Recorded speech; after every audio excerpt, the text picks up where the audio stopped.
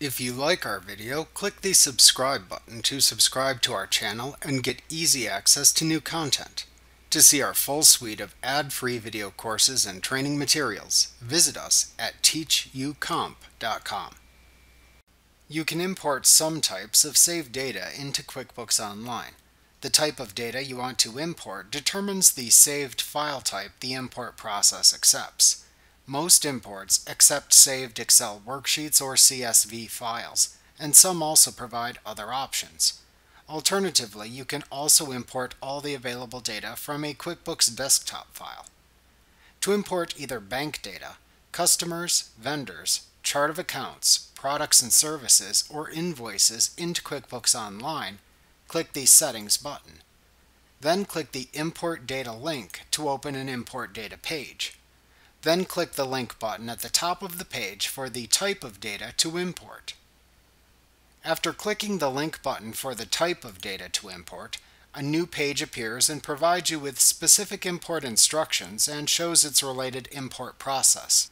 For most imports except the bank data import, you upload a file, then map the fields in the uploaded file to the fields within your QuickBooks Online company file, and then import the file. For these types of imports, you start by clicking the Browse button in the page to open a File Upload dialog box. Then use this dialog box to find and select the file to upload. After selecting it, then click the Open button to upload the file. Back in the Import screen, then click the Next button to continue. In the Map Fields screen that then appears, you match the data in the QuickBooks Online fields to your fields from your file upload to map where the data goes so your data is correctly identified.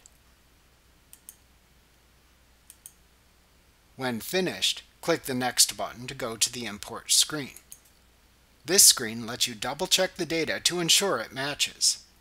If the data is correct, then click the Import button to import it into QuickBooks Online.